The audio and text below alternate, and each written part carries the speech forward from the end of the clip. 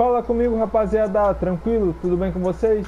Sejam bem-vindos a mais um vídeo aqui do canal. E bom, hoje eu tô aqui para finalmente lançar o vídeo aí que muita gente estava me pedindo aí, da melhor build para ser jogar de pivô no NBA2K22.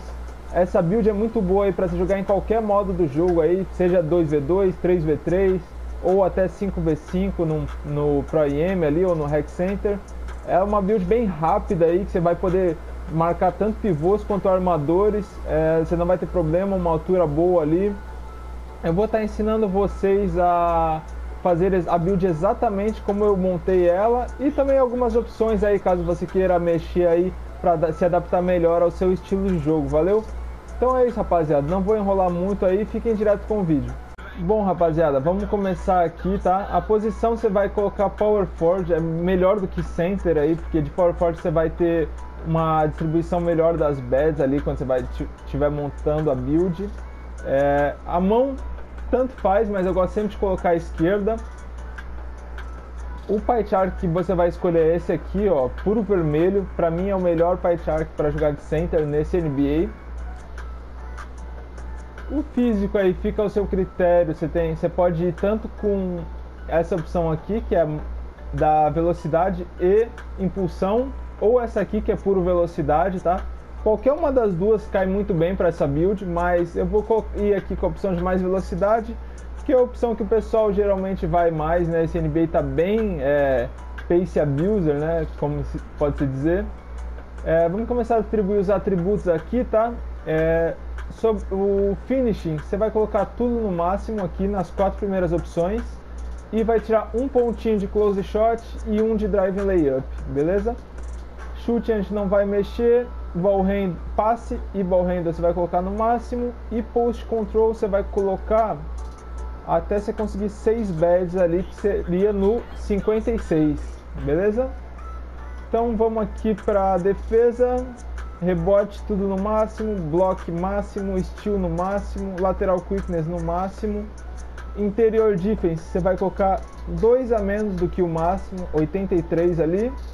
E o perímetro no máximo. Valeu, pessoal, ficou assim então a defesa. A distribuição das bets ficou 16 de finishing, 1 de shooting, 6 de playmaking e 30 de defesa.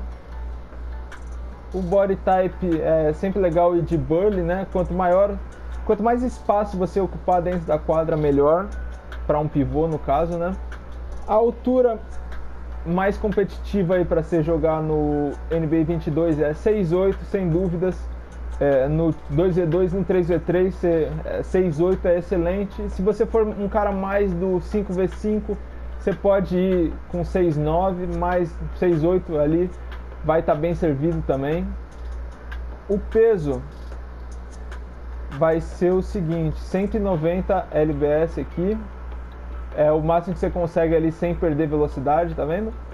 Então eu iria aqui com 190 e a envergadura no máximo, tá? Não tem muito segredo. Então você pode ver ali que você vai ficar com mais de 90 de aceleração quando você atingir o level 99, 84 de impulsão. Vai conseguir liberar todas as contact dunks. E a defesa ali é absurda, não tem nem o que falar. Tudo ali na casa dos 90, com exceção do interior e da defesa de perímetro.